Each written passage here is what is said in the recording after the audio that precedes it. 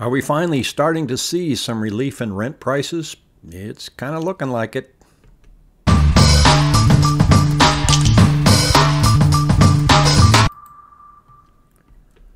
Welcome to Rick Helps Real Estate Show, where we go over all things Arizona real estate and just keep looking and trying to figure out what's going on. The big question is, Rick, can you tell me what's going on with rent? Well, it's kind of hard because most rentals don't make it to the multiple listing service. So the data that they get is, it follows the same trend, but the numbers aren't always the same, if that makes sense. I'll show you a couple examples here in a moment. And that is that when the rental market was really hot, and it's still pretty hot, there was no need to put a rental on the multiple listing service. Most people just put them on Zillow, or they just told their neighbor, hey, my place is for rent, because you could get somebody in there quite easily. If we take a look at the history of our rental prices here, you can see even when things collapsed down here in 2008, we didn't see a huge decrease in rent prices. In fact, they started to go up. They finally creeped down around 2010. And that's because the flippers who came in and remodeled the homes that were foreclosed on, those started hitting the market quite aggressively down here in this dip. So you had more supply, and you had all these people that foreclosed on their homes that had to find a place to live. So once those came on the market, rent prices went down. And then the party was over starting at about 2015. Rent prices continued to go up, and up. And now rent prices are coming down. So what's going on? Well, according to Cromford and some of the data that they have here, we're seeing that single-family detached listings are up 128%. So they're saying the number of rentals, not counting short-term rentals like Airbnbs, are up over 4,000 for the first time since January 2015. Now, let me clarify something on that for just a moment, because we're up at 4,000 units in the Phoenix market. But then you go to apartments or rent.com, and I'm showing over 5,587 properties. Chances are the majority of those are not on the multiple listing service, and they're apartments, because the apartments, they don't list on the MLS. So you're looking at about 10,000 rentals that are floating around out there at least.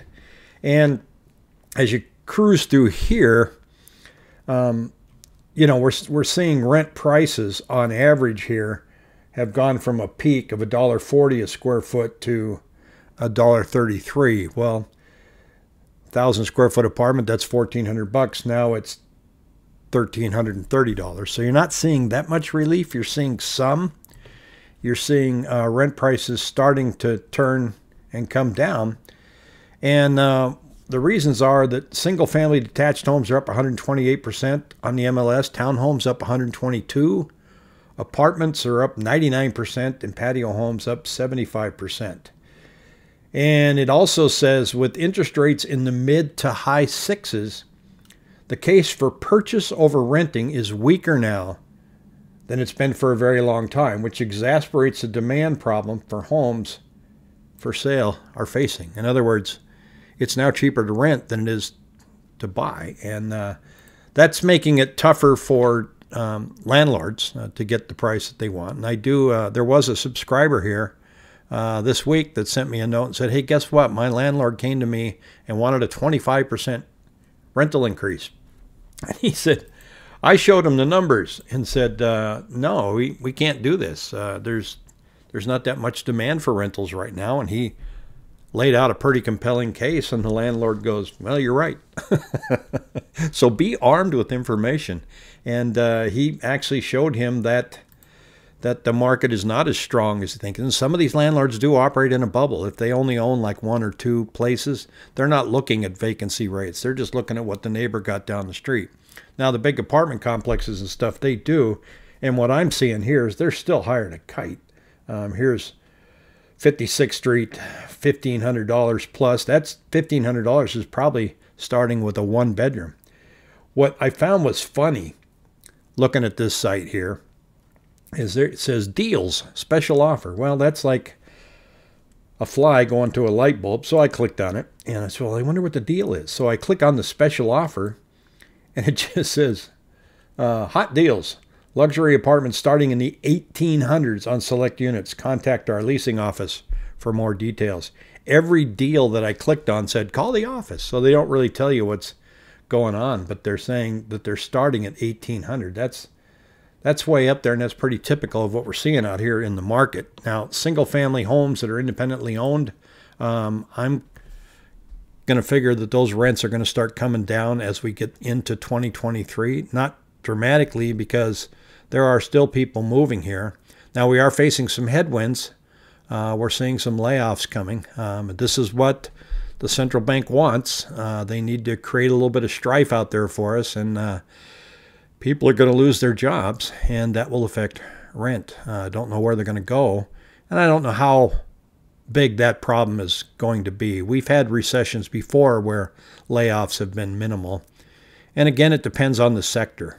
Right now, the chip market is feeling some stress. That's why Intel down in Chandler's announced it's going to have some layoffs. The Taiwan chip place up in North Phoenix is still being built.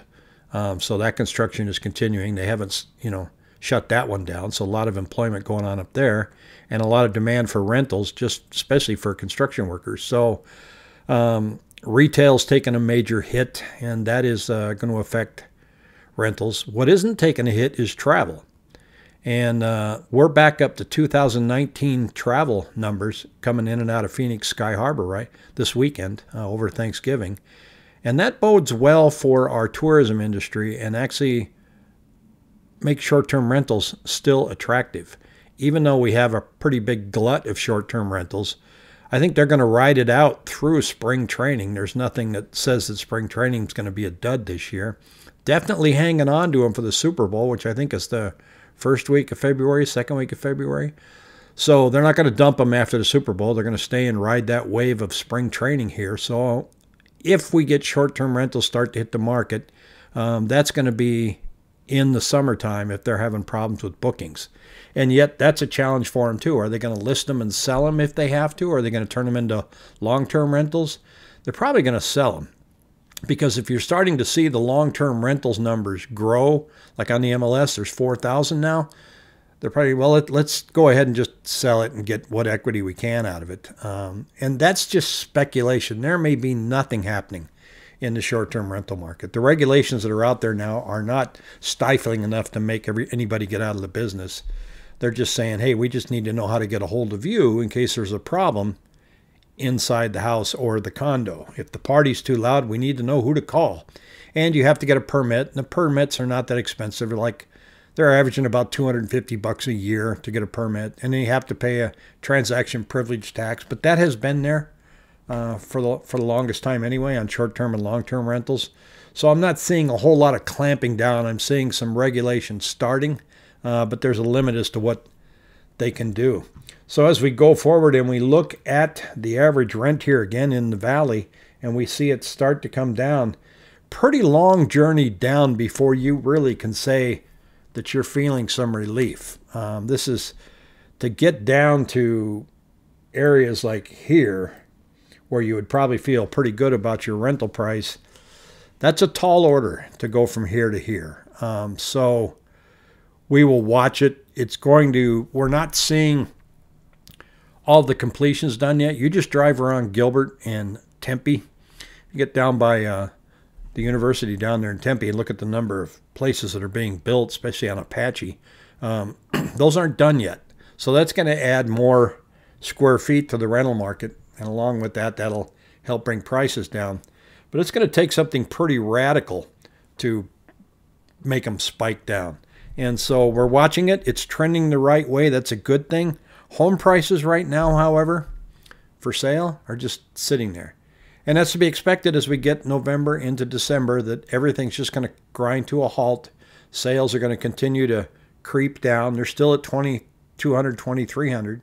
New listings are down so low that, you know how I track the 7-day moving average, and I show that the number of new listings coming on and the number going under contract. The number going under contract went up just a little bit, and that's a seasonal thing. They kind of tend to grab a few things in November before Thanksgiving and then put on the brakes. But I track what percentage is actually going under contract. If 3,000 new listings coming on and 2,300 go under contract, that's 80% of them are going under contract. So we popped up to 83% over the past 7 days. It's not a trend. It's just something that's going on in the short term as we get ready to shut things down. This little yellow line here that shows that number of homes going under contract went up just a tiny bit is going to turn starting this week, and it's going to go down, down, down, probably down to about 1,900 the closer we get to Christmas. So that's what's going on in the Arizona real estate market. Do me a favor, smash that like button. Have a great holiday weekend. Take care.